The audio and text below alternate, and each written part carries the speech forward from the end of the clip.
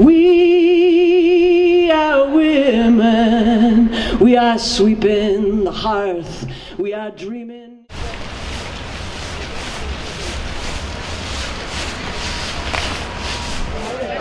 She was saying she was making a hat last night. Exactly. Man, I should have got a hat.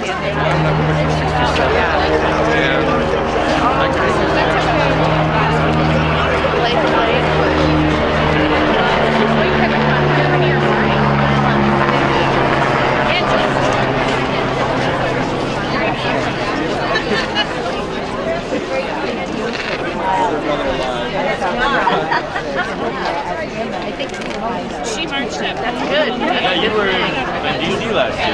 That's awesome. Yeah, Amanda just posted.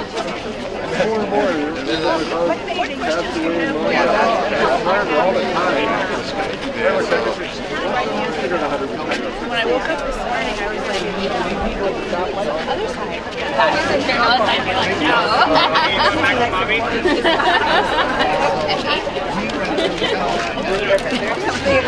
I should be holding this.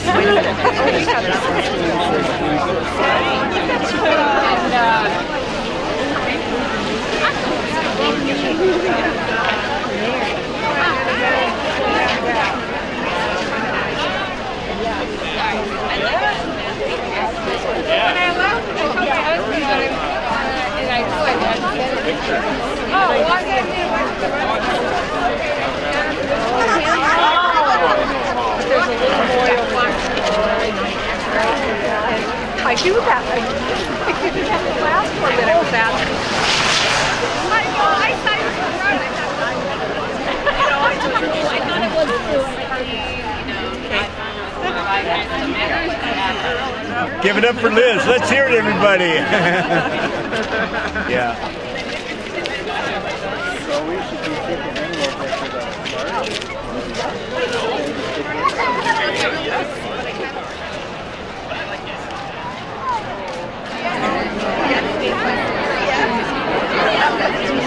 yeah, right. Thanks, right. We're gonna wait just a little bit on the apple because you ate literally all of the hand.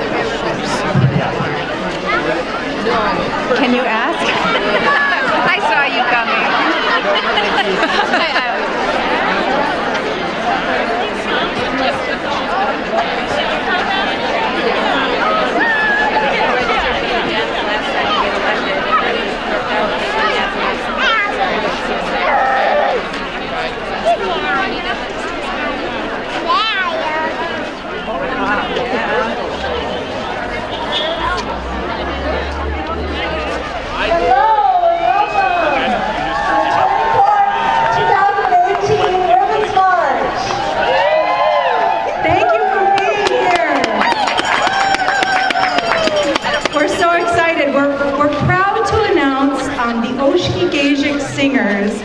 That are here, and they'll tell you a little bit about kind of what they do, and then we'll get started.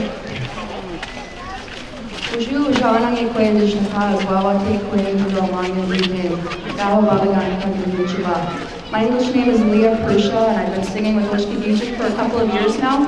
And really, it's about helping our women find our voices again. That's what Liz Jokla has done by joining us as women. So those of you that know our songs, please join in with us because truly I've never felt like I've sung before until I sang with her at the drum. Krista, you want to say a couple words? No. This is Krista Drake. She's joining me. I'm the quiet one, so I'm just going to say it's great to be here. So before we start, I just want to thank Mama Key for this beautiful day and supporting us as we move forward with our rights and our voices.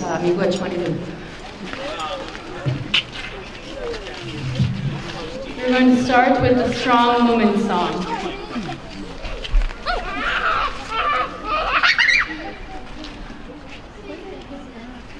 All right.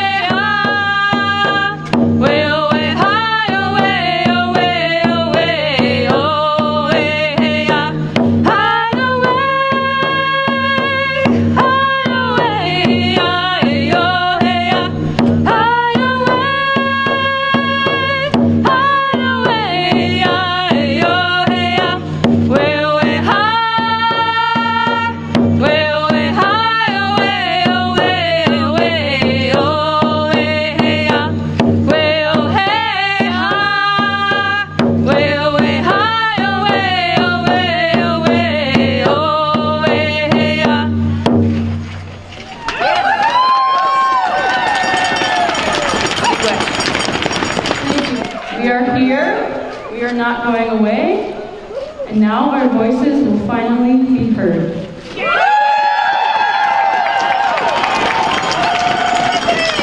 We want to welcome now Leanne Littlewolf, who works for the American Indian Community Housing Organization. First, I just want to say thank you for that really beautiful songs, those songs which. So, ani Leanne Littlewolf Indigenous Jaganash Moen, Idash, Indisogijik, Indigenous Anishinaabe Moen, Meigan Indudam, Idash, Gazagaswa, Jamaica, Miunjiba, Nindano Kieko, Nui Miigwitchawe, Ginu, Winjibawad, Anishinaabe, Miigwitchawe, Dunda, Ayaya, Oma, Miigwitch. So my name is Leanne Littlewolf, and I work at the Wolf Clan, and I come from Leech Lake, and I work at AGO. And I just want to say a deep thank you for the people that come from here, the Anishinaabe, whose land we stand on. And I really want to acknowledge that today, that's where we're standing, and also that we're here at the Building for Women, which is a really sacred space here in Duluth. So I have a message here today. I know that we have a lot to talk about, that there's so much going on in our world, and I'm not going to touch on all those topics, but what I want to do today is I have this message, and it's that we never stand alone, and that we make this happen by standing with others. And so what I want to do is I want to share two stories. And so I'm just going to tell you the first one. It starts with my own life, my story as a woman. So I want to tell you that my dad used to tell this story that when I was born, he would tell me that he was so disappointed because I was born a girl and he had only wanted sons. And then he would say this. He would say, then I held you. And I never felt anything like that before in my life. And I was born as a change agent. I came into this world to challenge my dad, and I ended up becoming his best friend. I challenged him, I made him see the world through my eyes. I talked to him about things that he didn't want to hear. Birth control, abortion rights, why women burn bras, why women go on sex strikes, why women march, why women have buildings. When I became a parent, I was so happy to have 2 daughters. And they came here to challenge me, and they both were born as change agents. Now, the past few years, my daughter Caitlin and I have been having candid conversations about gender identity. And my eyes have been opened to my own privilege and power as a cisgender woman who doesn't need to question if there is space for me in meetings, in marches, and access to facilities. I've been confronted with reality of the seemingly entrenched either-or genderized culture that makes no room for anyone who does not identify as one or the other. Because there's more. There's more identities and there's more truths. So for me, I've been able to share stories with Cayman about the conditions I grew up with. The way men commented openly on women's bodies, walking through unsafe school hallways, feeling unsafe at all times, and the way no one expected much from me. And the stories on why it was so important for me to challenge these things, first with myself, then with my family, and then with my community. I shared these stories to reach greater truth, to reach for an understanding of what it has meant to be a woman, and to understand that what that means for my daughter, who is not only my daughter, but also my son.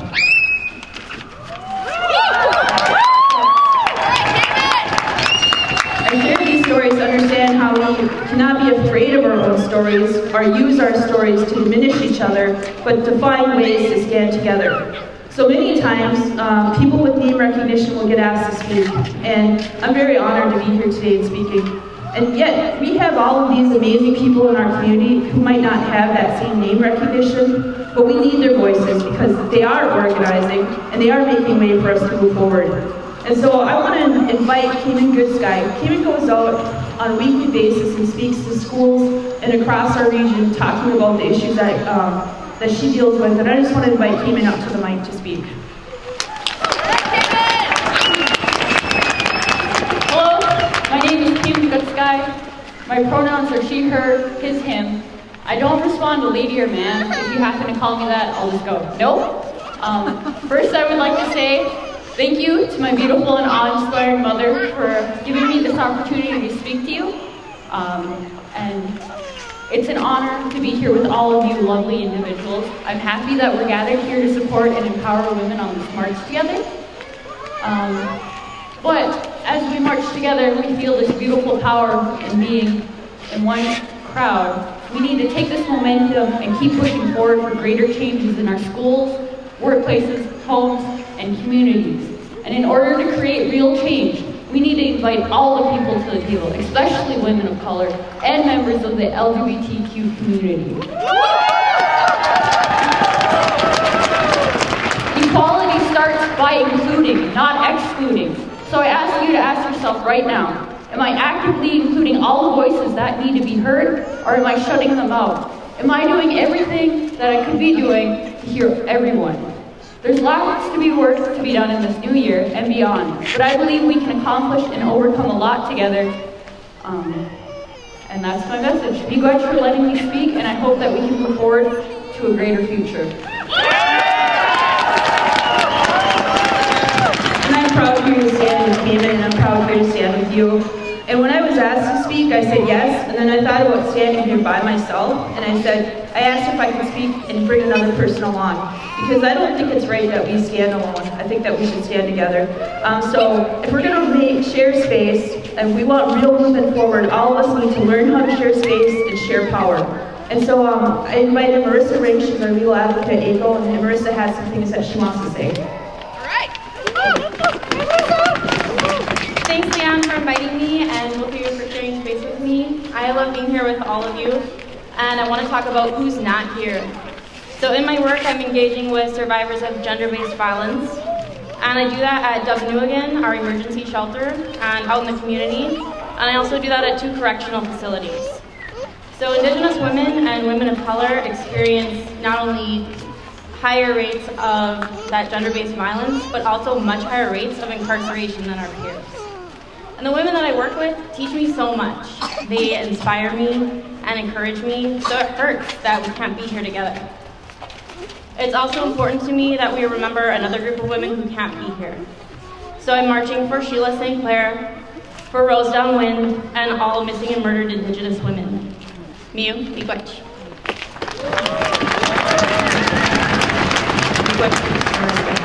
So I said I was going to share 2 stories, and this last one is really to get us ready to march. So a few years ago, I was a part of a team of women who started an organization to grow women's leadership.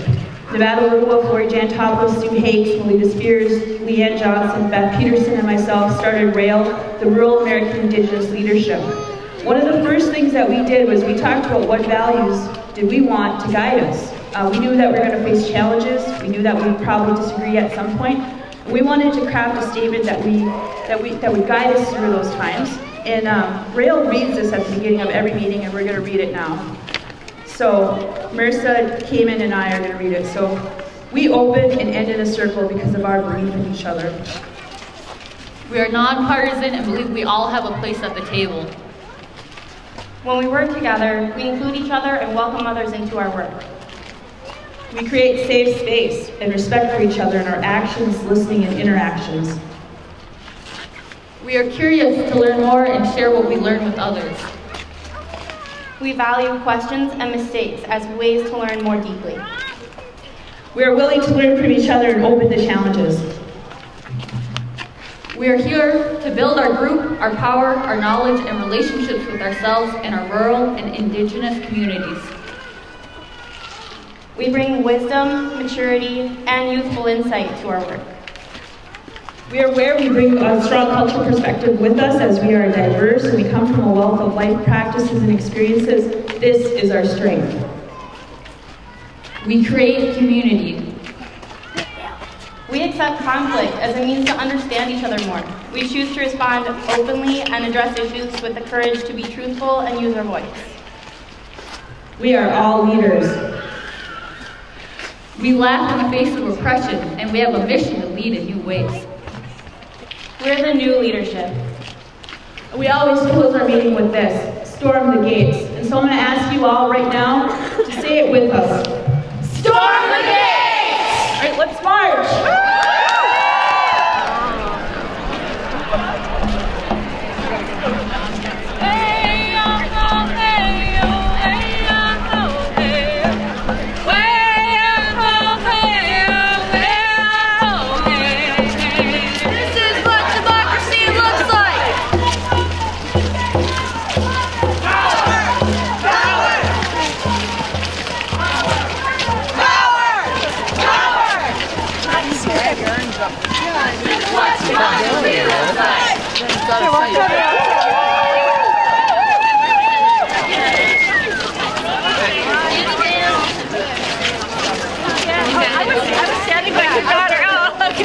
I asked her, so do you know why we're on camera?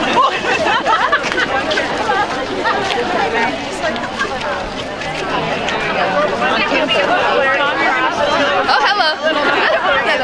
No, I do. You know what? Danny, you need the Rory girl here, you know?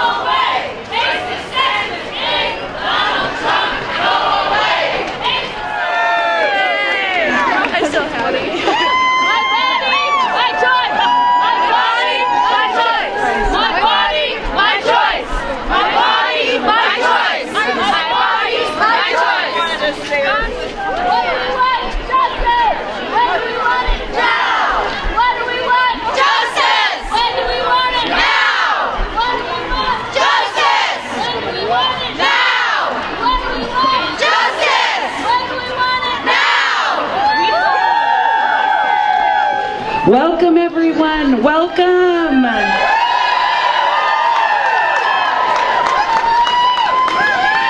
I just want to real quickly invite anyone who needs to have a better view of our sign language interpreter, please come forward if you so choose.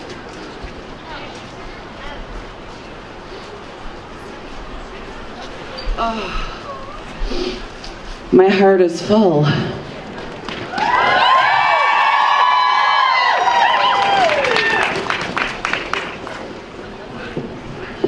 So many people to thank, and so much love and so much gratitude today. I want to start by thanking the original organizers of the Duluth Women's March, starting in 2017, Janet Nelson, Kathy Wright, and Candy Geary.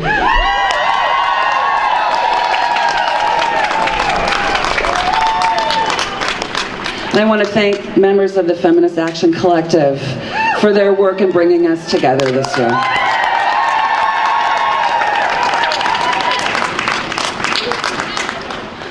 I also want to take a moment to thank all the individuals, all of the women, all of the communities, the organizations in our community who have continuously, over time, fought for justice and equal rights, human rights, and equity and love in our community. We want you to know, many of you are here. I'm seeing faces in the crowd who have been doing this for so long in our community and have really paved the way for all of us. And so I just want you to know that we honor you today, and you have our love and our gratitude.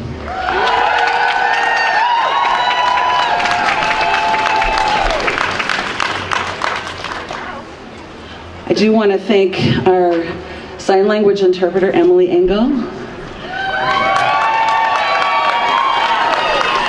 and our peace marshals, who have been led by Veterans for Peace, Socialist Action, the Loaves and Fishes community, and Beth Bartlett. Thank you.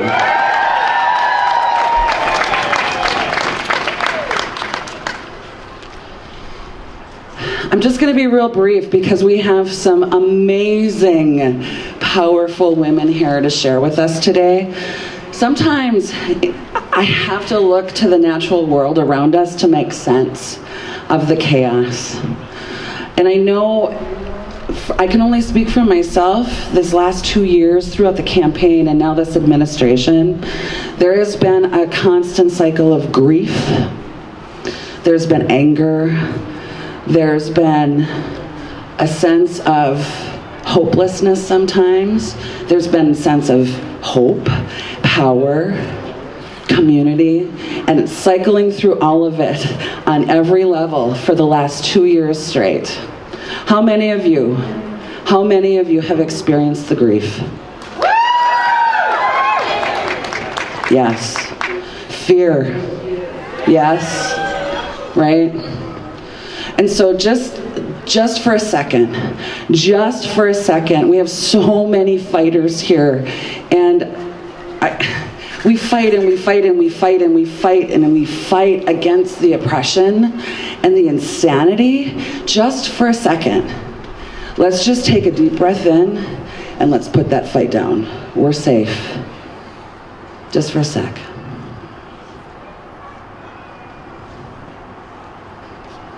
Right now we are in safe community with each other. And we can put down that fight just for now. And then we can pick our work back up. We can pick our work back up together. And I look to the natural world and I think about the cliffs up the shore and these huge rocks, right? And I marvel at them, and I marvel at the power of the waves that roll in and they crash against the rocks.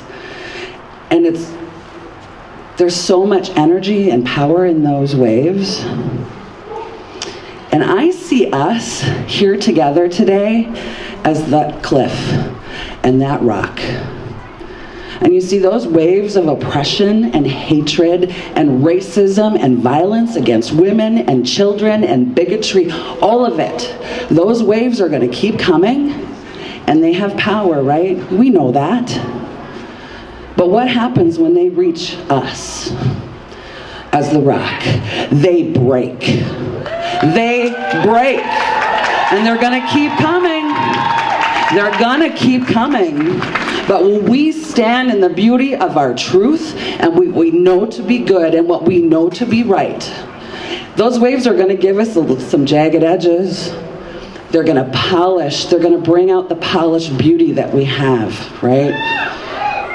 But they're gonna break, and why are they gonna break? Because we will not move.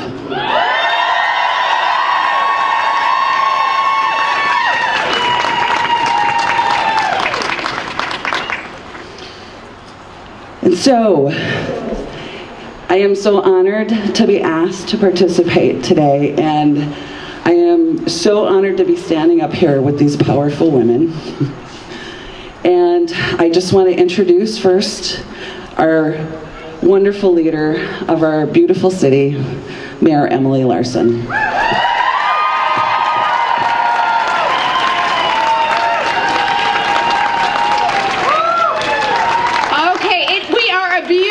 City, and I have to tell you, you are a stunning crowd today. So I want to get y'all in a picture. And actually, for real though, if everyone who has a sign could just lift it up, because I'm going to show you later what you look like, because it is beautiful. I do some meditation in the morning, and I was reminded of one of my favorite quotes by Eleanor Roosevelt.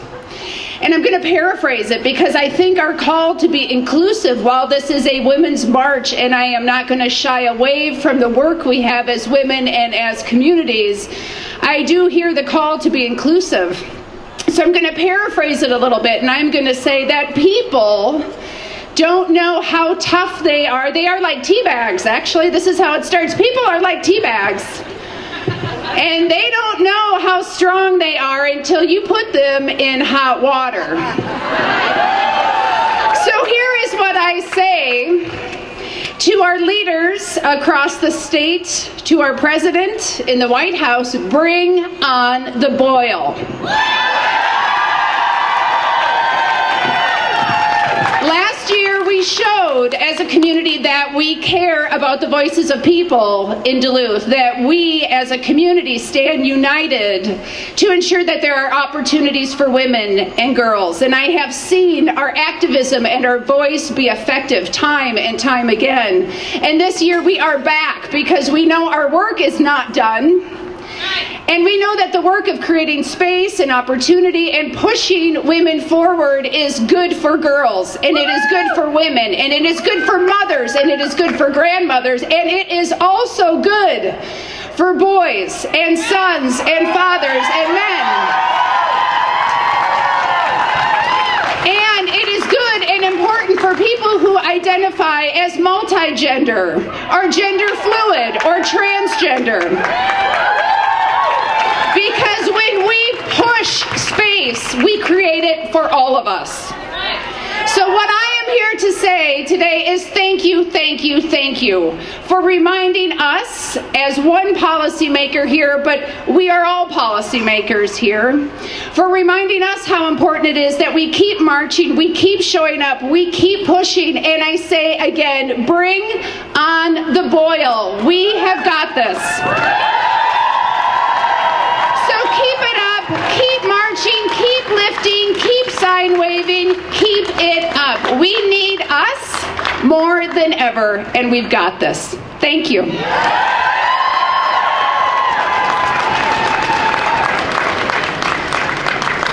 Thank you, Emily. I want to introduce another very powerful woman.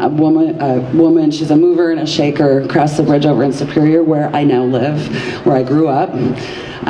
Please help us welcome Superior City Councilor Jenny Van Sickle.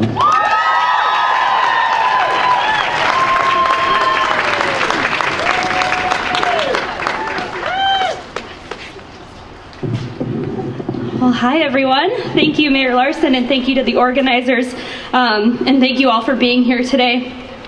Earlier this week I did prepare something to share today. But after a particularly challenging week, I reached out to a friend and sent her a message after a pretty genuine and heartfelt speech she delivered. I'd like to share it with you guys today because I know how much strength is in this crowd.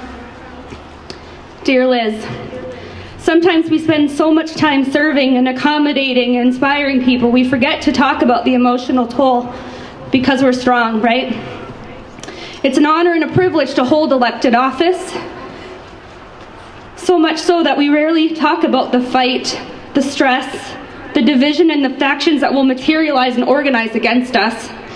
Because women make good targets, right? For the traditional decision makers to attack, to discredit us. A loud voice that begs for equity and compassion. Repeatedly, I'm told by political forces asking for me to speak in whispers. I feel boxed in. Your words reminded me about why I ran and why this fight is important, even when it's overwhelming, hurtful, or just too real. Thank you for being in this. Thank you for being someone I can find strength in. I want to finish with hearing our voices today is not optional. Democracy is not optional. Courage is a choice. Leadership is a choice. I ask that you continue to allow me to join you in both. Thank you.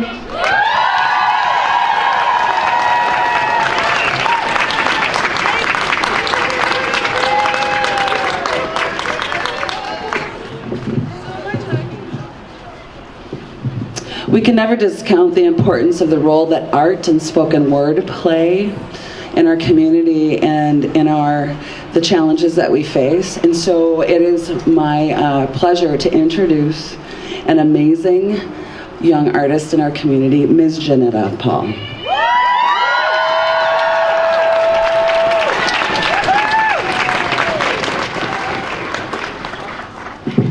Wow, there's so many people. Making me a little nervous. Okay, today I will be reciting a piece that I wrote myself called I Am a Woman. I am a woman. I am not just the mother to your children. I am not just the woman who cooks your food. I am a woman. I am not just the woman who does your laundry. I am a woman. You think you have won this war with your masculinity? No, I won with my feminist. I'm a soldier, I'm an activist, I'm a fighter. You have awoken a beast inside of me. It will live on long after I'm gone. It will live on in my sisters, my mothers, my cousins, my niece, my daughters. No mountaintop is high enough to hide your valley. No valley is deep enough to cover your body. No sniper is good enough to take me out. I will prey upon you as if I am a lion. You shall become my prey. Me and my people will feast off your flesh and bones. Do not just assume that a black woman is being loud when she tries to get her point across. You will hear her, you will hear me. You do not know loud? Loud is the sound of my people protesting for you to stop killing us. Loud is the sound of immigrants crossing the border. You do not know loud? Loud is the sound of a trans woman voice fighting for her rights as a woman. You do not know loud? Loud is the sound of... Loud is the sound of...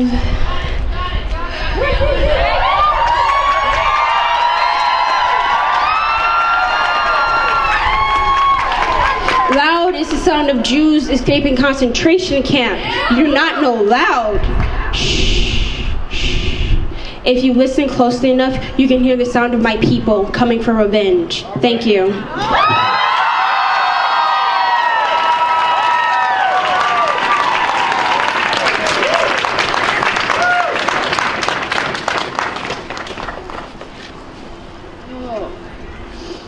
Wow. I need a minute. Ooh.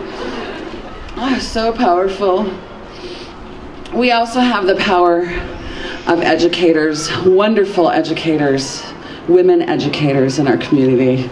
And it is my pleasure to introduce next Urshia Khan. She is Associate Professor of Computer Science at UMD. Please help welcome Urshia Khan.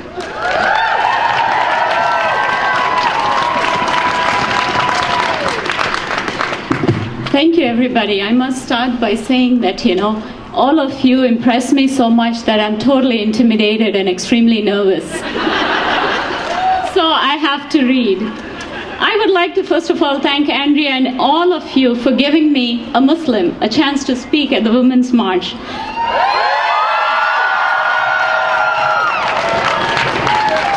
The collective term woman does not consist of solely one type of person. Women are comprised of different races, religion, culture, sexuality, and so much more. But what we do hold in common is the desire for equality. I'm so very thankful to be given this opportunity to speak to you all here today, an opportunity that's not often given to Muslim women. I know the phrase, Muslim woman conjures the image of a suppressed female. There are many prejudices that men in societies have against women. Based on these societies, for centuries, women have been treated like second-class citizens. In societies where women have been working as hard, if not harder than men, to maintain and sustain these societies. These prejudices have devalued women and their status in the society. Different societies have different prejudices. In more religious and traditional societies, women are seen less than men in moral issues. In modern and developed societies, women are considered less intellectually. There are rumors floating around about women that my very existence debunks. For example, there are rumors that women can do mathematics. I teach mathematics. There are rumors floating around that women can do computer science. I do cutting-edge research at the intersection of computer science and healthcare. Often the physical strength of men is directly translated into leadership ability. There are rumors that women cannot be good leaders. I come from a foreign country and I was the dean of a school of business and technology. There are rumors that women cannot be independent. Really? It is a reflection of the backwardness of the society that women have to prove themselves over and over again and again. It is a tragedy that in a democratic society, men and women are not treated equally in workplace, home, and in the culture. Women in some countries are not allowed to acquire education. This is not because they can't. This is because men are afraid that these women are going to find out about their rights and fight for those rights like we are doing today. These men are also afraid these women are going to outsmart them if they are given a chance and the knowledge. My religion is also maligned for treating women poorly. But let me tell you that many Muslim majority countries have elected women as head of states. For example, Turkey, Bangladesh, Pakistan, Indonesia, Senegal, Kosovo, Kyrgyzstan, and Mali several times repeatedly. And we have never done that so, even once. The oldest democracy, we have the longest opportunity in terms of time. From our president's locker room talk to Harvey Weinstein's shenanigans, it is apparent that the entire political system has no respect for women. This is absolutely unacceptable. It has to change. Women like Margaret Thatcher, Indira Gandhi, and Michelle Obama are heroic and inspiring figures for all of us. You all standing here listening to me give me hope for a better America, a place where our daughters can feel safe and be capable. The journey towards equality is nowhere near finished. Together we are capable of change. Moments like these will help bring the change. Thank you so much.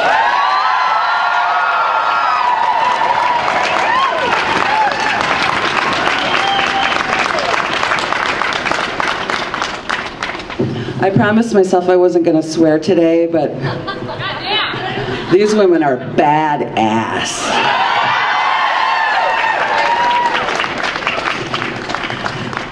It's my pleasure to introduce our next speaker. She is the creative director of Blackbird Revolt. She is also an assistant professor of graphic design at UMD, one of our beloved educators in our community. Please help me welcome Teresa Hardaway.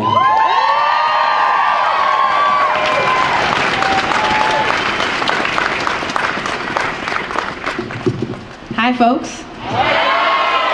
I'm glad it's cold so that if I shake, you think I'm just cold and not nervous. So when I first considered moving here to Duluth, I didn't know what to expect. With only 1.9% of the population being black, I didn't know if I was going to find a community that's going to accept all of my identities.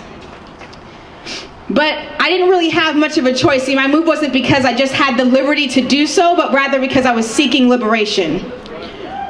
From an ex-husband, a manipulator, a liar, and a physical and emotional abuser of 5.5 years. And it was a pivotal experience in my life because I found out just how much of a badass I really am.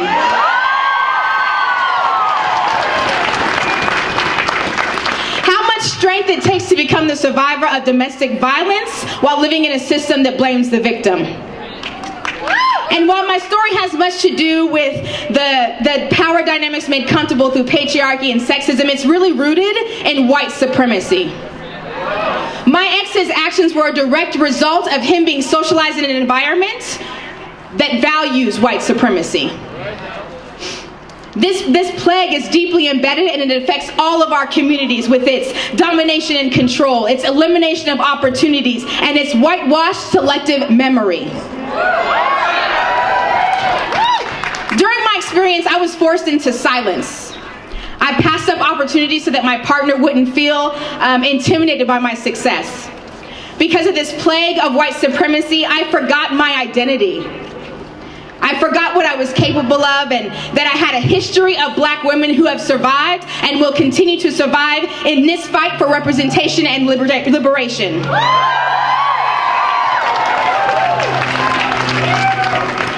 So excuse me if I side-eye your white feminism, or I backhand your white privilege to touch my hair, or if I reject your Christianity that discriminates against non-binary genders and trans folk, or if I roll my eyes at your ability to say thank you without investing in what I do, or I call you out for expecting me to know everything about blackness while sitting in the same ill-informed history classes as you. I refuse to be silenced or censored. I refuse to be controlled. I refuse to be accepted as a woman even in this space without the acknowledgement of my blackness. And I refuse to believe that you don't have the ability to change your actions, your words, your thoughts, your spending habits, and your determination and dedication in this fight in a system that affects all of us. Thank you.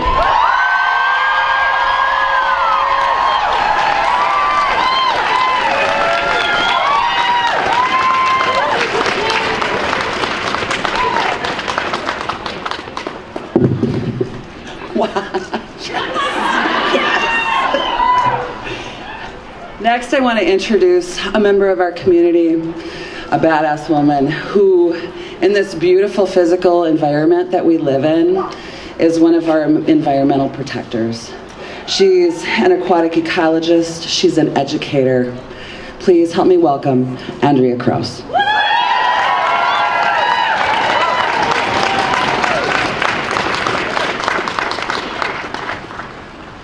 Hey folks. I can't say enough how much of an honor it is to be up here with these people. A little bit intimidating to follow the words that have been spoken already. So thank you all for being here. Without you, this would not be an event. And thanks to our speakers too. I'm going to tell you a little bit about my story. I was pretty young when I first noticed I was different from other girls outside of the culture, and I saw that first with my gender. I was more interested in playing like a boy than dating them. I wanted the respect they gave each other, the independence and the strength that at the time their gender represented to me. And as I got older, I realized I was also envious that they got to date girls. By the time I was 12, I was spending time somewhat covertly in the Duluth Public Library in the sexuality section. This was pre-internet time, of course. I still vividly recalling going downtown and buying an issue of The Advocate magazine, a gay magazine from Journey's bookstore. I remember Linda asked if I wanted a paper bag for it, and my answer of no was just a cover at the time for the anxiousness I felt, but I carried it out onto the street, into the bus stop, and I read it cover to cover, over and over, soaking in the images and the words. And in those pages and in the other books I was reading, I saw myself reflected in the stories about gay and lesbian people, and I began to develop a new and evolving vocabulary for who I am. As a young queer person, I was well aware of being outside the dominant culture. I was careful to monitor my language in certain crowds, choosing pronouns, speaking about the future relationships I hope to have. And because of my religious upbringing, I spent many nights laying awake in conversations, trying to convince myself and other people that I was a good person, probably not predestined to eternal damnation. By the time I was in high school, I was pretty open about my sexuality, and this is also when I began to recognize my own privilege. I was able-bodied. I came from a loving home. My parents traveled here from Spooner today to be here.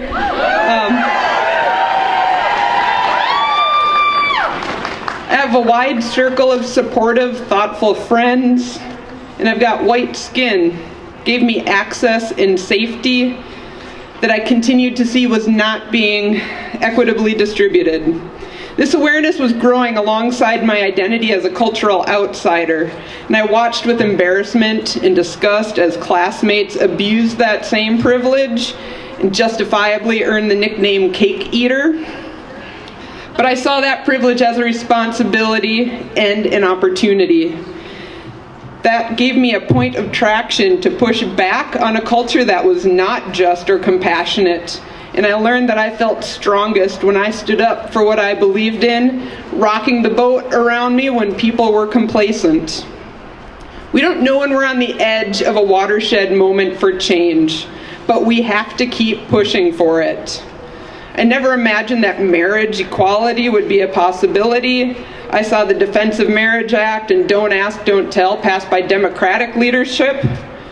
Nevertheless, we persisted in politics, learning to phone bank, door knock, going out and getting out the vote for candidates I believed in, working on the Vote No campaign in Minnesota. As part of that, we shared personal stories to change hearts and minds of people who wished to ban same-sex marriage. Honestly, I was pessimistic and quite annoyed that Minnesota voters might choose to disregard the validity of my love and the love of so many I cared about. But instead, Minnesota became the first state by popular vote to reject a ban on same-sex marriage.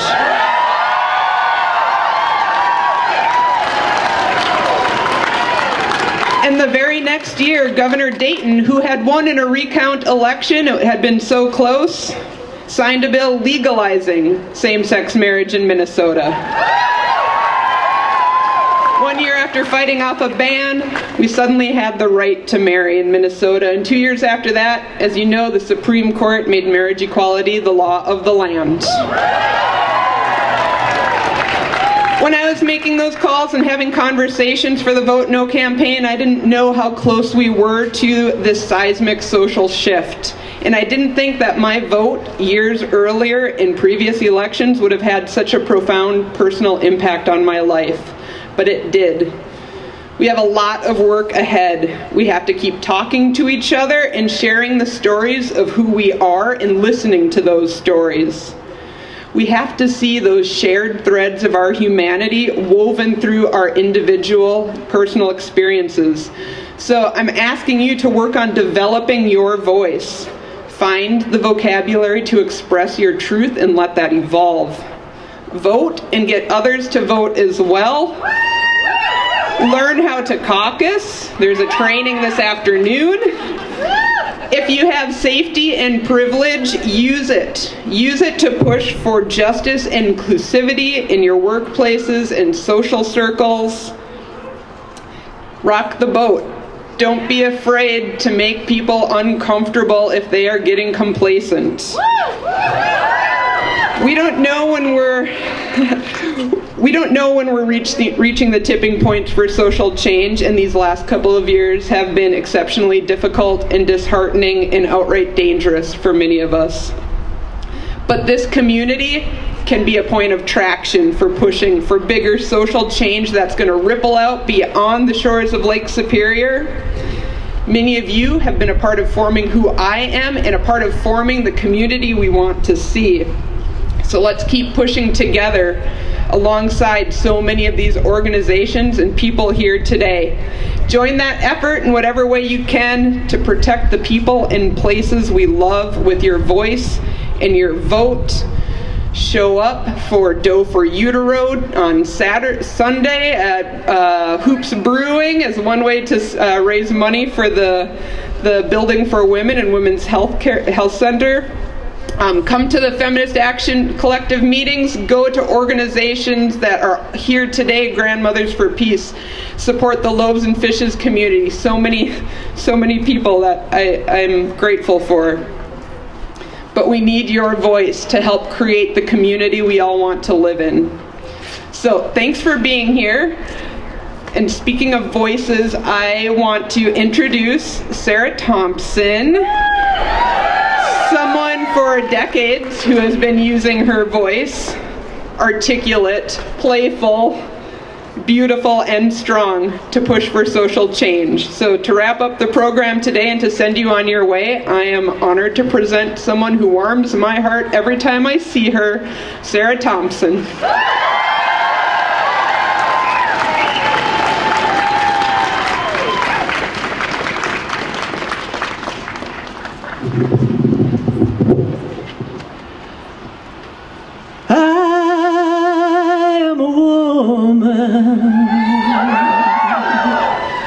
And my place is in the home, and my home is a whole wide world. We are world shapers, we are change makers, we are potters spinning clay, we are dreamers of a new day. We are asking questions, we are opening up the door, we are searching, finding answers, we are wisdom seeking more. Rabbi, singer, teacher, professor, poet, preacher, driving buses, styling hair, we are everywhere, and this is where I need everybody singing. We are women, try that. We are women, we are stirring the pot, we are keeping the fire hot, we are holding a child's hand, we are the rhythms of the land. We are world shapers, we are change makers, we are potters spinning clay, we are dreamers of a new day.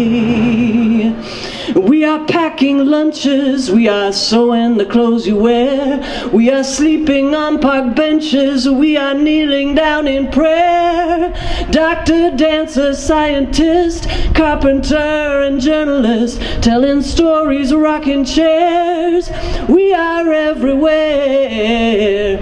We are women, we are sweeping the hearth, we are dreaming in the dark, we are weaving at the loom, we are the rhythms of the moon. We are world shapers, we are change makers, we are tenders of the earth, we are women giving birth. We are laughing, crying, we are taking the time to play, we are singing, we are sighing, we are making our own way. Politician, volunteer, refugee and engineer, in the streets and on the air, we are everywhere.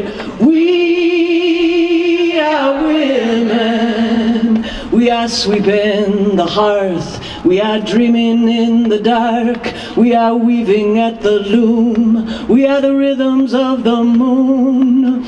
We are world shapers, we are change makers, we are potters spinning clay, we are dreamers of the new day. We are rule breakers, we are homemakers, we are healers of the earth, we are midwives at the birth. We are women, one more. We and our place is in the home, and our home, where is it?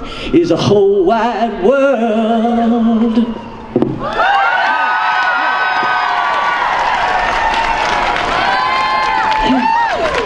Thank you all. I have one more song to send us out today, and this was inspired in part by, I was at a poetry writing workshop with Palestinian American poet, the wonderful Naomi Shihab Nye, and working on poetry.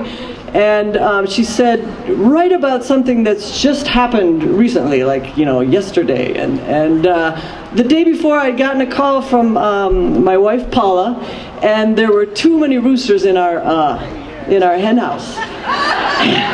And she was in tears because they were ganging up on the hens. And so anyway, the combination came up with this, and I leave you all with this, but I need you just to help out on a couple things. So when I sing, what the cluck cluck we gonna do, your part is organize a chicken coop. So just try that once. What the cluck cluck we gonna do, organize a chicken coop. Too many roosters in the White House. Cocks crow, feathers of fluff, all the hens have had enough. Bare-necked, feathers pecked, hope wrecked, blood specked. What the cluck cluck we gonna do, organize a chicken coop. Flock together, eyes on the prize, flap, fly up, rise. We know exactly what to do. We are many, they are few. We gotta feather up and get down, run the roosters out of town. What the cluck cluck we gonna do, organize a chicken coop. There are too many foxes in the hen house. Dressed up, suit and sly, sneaky grins, flashy tie, steal the eggs, cut off the legs, rights and regs, truth and gags. What the cluck cluck we gonna do, organize a chicken coop. Flock together, eyes on the prize, flap, fly up, rise. We know exactly what to do. We are many, they are few. We gotta feather up and get down, run the roosters out of town. What the cluck cluck we gonna do, organize a chicken coop. Yeah. Thank you all. We are women. We are sweeping the hearth. We are dreaming in the dark. We are weaving at the loom. We are the rhythms of the moon. We are world shapers. We are change makers. We are tenders of the earth.